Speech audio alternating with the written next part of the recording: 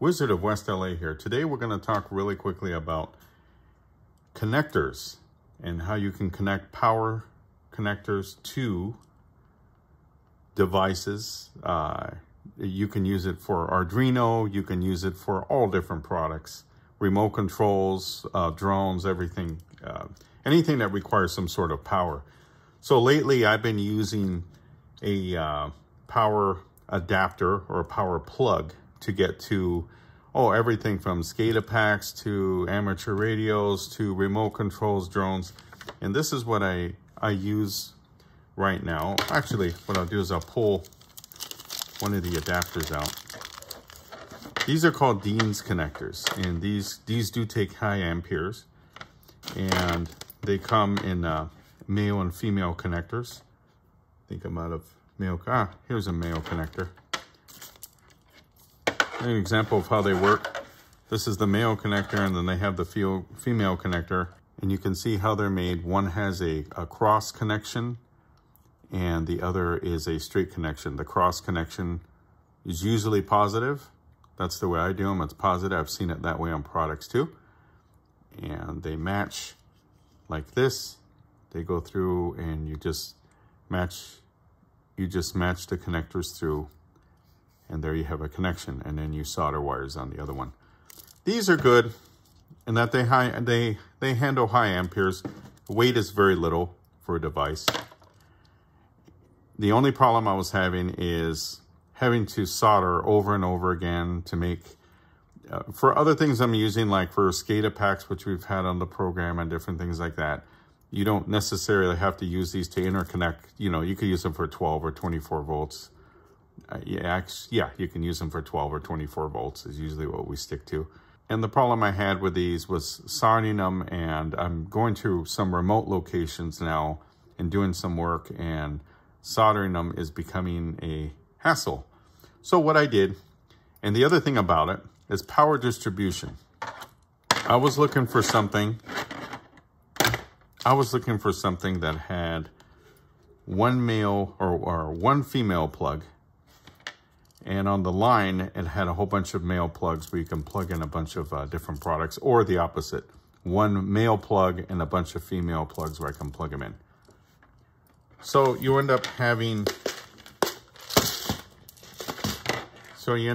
to make joiners like this that have one male plug, and then you do a bunch of soldering to get the other female plugs like this. You can do, obviously I have better ones. This is just an older one I had laying around, and you can do a nice job on them. You can, here, I'll show you a nice one you can do. You can actually, I think I'm out of the other ones. You can do a nice shrink wrap on them. This one's actually not a good one. You can shrink wrap all the way here. You can actually shrink wrap all the way here and bring it down. They look really nice. So my solution was to go with, and this is gonna interchange with a lot of different things. My solution was actually to go with Anderson Powerpoles. And I'll put a link. And I like using these because I have a high voltage Anderson power pole in the back of my car to hook up a battery that runs a 3 kilowatt inverter on an electric vehicle. So, and that's running, it's larger than these, but that's running, that runs up to 100 or 250 amps. I forgot what it is on there. These are what these look like. And on here, you have the ends that go to the wire, like these. You have the ends that go to the wire, and what you do is you slip these inside, you crimp them. That's the difference. You don't have to solder them. Although if the wires are really thin, maybe it's good to solder them, but not when you're dealing with larger wires. And you slip them in here, and you click it, and you end up with two wires. I'll give a demo. And you end up with a positive and a negative, which is really nice. And they're also colored. Here's the other thing with these. You don't have to worry about any gender problems with these, because it's only one plug needed, and I can solder. What I love is I can clip and make a whole bunch of these together and on all my products, and I don't have to worry about, oh, am I using the male one or am I using the female one? doesn't matter. That's the one reason I like these. And plus, I may try one of these on my drone. They're not too big. They're not that much weight. It's not too bad. And with that, you use a crimper to crimp them, and you put the parts in there. So let me do a demo. So here we have an end. I'm going to remove this end. And I'm going to, oh, by the way, here's a good connection you can do. You can, what I like to do is to shrink wrap them so you have a holder. That's the other thing. When you shrink wrap them, if you do use Dean's connectors, I'll give another video on Dean's connectors because I use them both. If you do use Dean's connectors, put a shrink wrap on them so when you pull them, it has some strength. It doesn't, because I've had a solder come loose.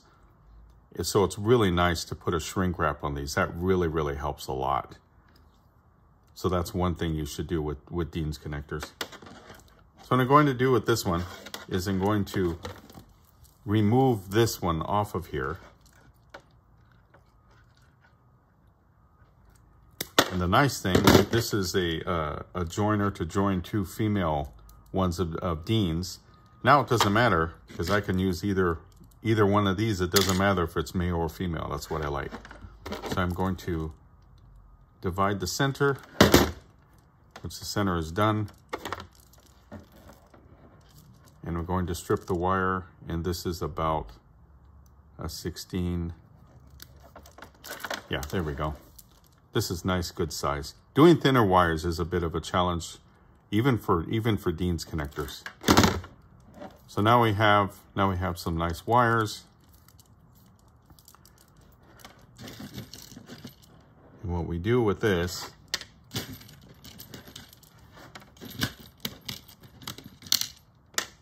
we pull two connectors on here.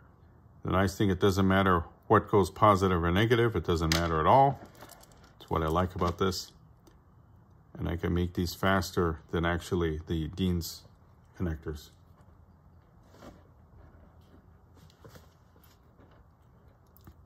I like to put them facing down, try to do that on both, but it really doesn't matter.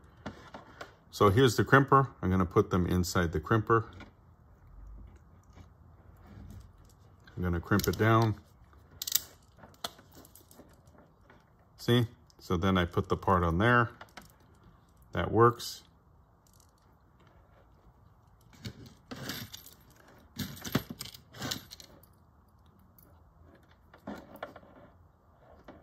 And then we have this one. I'm going to point this one down. I'm going to put it in and let's crimp it.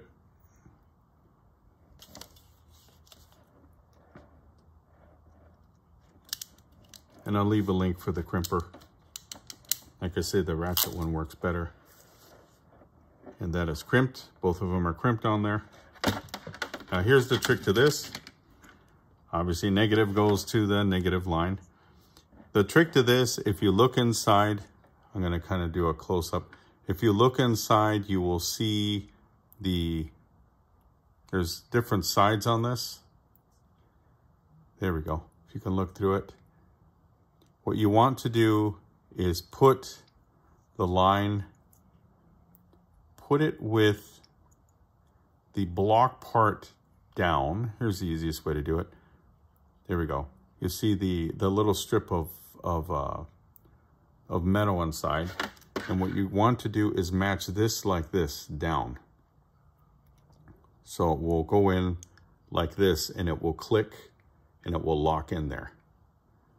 So put the block down, put that little block part down, and then aim it like this with the block part down. And with bigger wire, it's easier. It clicked. Now if you look inside, that is done. No soldering needed. I love it. And it's clicked in there. We'll do the same with the positive. These are way faster to do.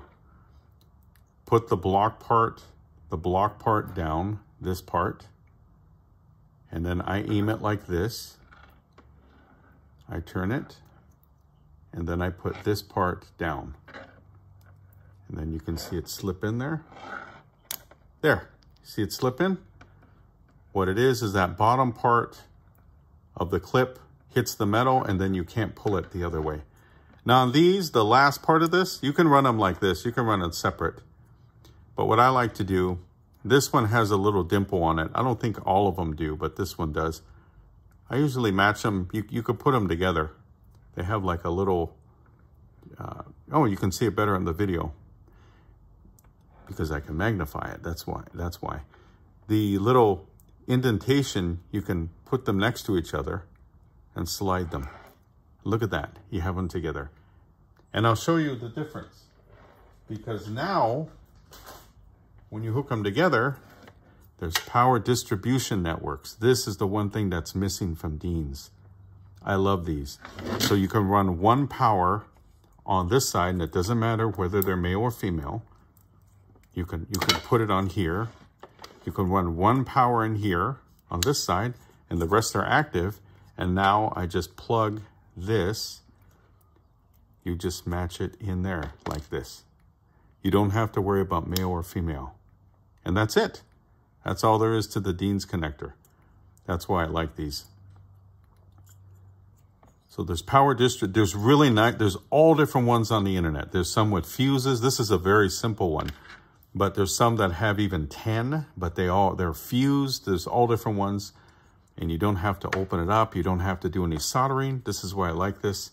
And you just put them in. And you can pull from the plastic part, and you don't have to worry about disconnecting wires like the Dean's connectors. So this is what a power distribution network looks like. So I thought I'd share this with you, just to show you how easy this is. And you just click them in there. And there we go. They're clicked in. Because there's a lot of misconception on the internet saying that there's male and female and all these different parts. They're all the same. That's why I really like these connectors. So I thought I'd share this with you if you're trying to share power. And I will do another video regarding Dean's connectors and how to do those. But I'm really enjoying these. And by the way, I will zoom this in, a little extra bit of information. When I used to get these, there's a little post you stick in that hole in the center. On this, you can also, I haven't seen the post in my kit, the one I got. They used to have them.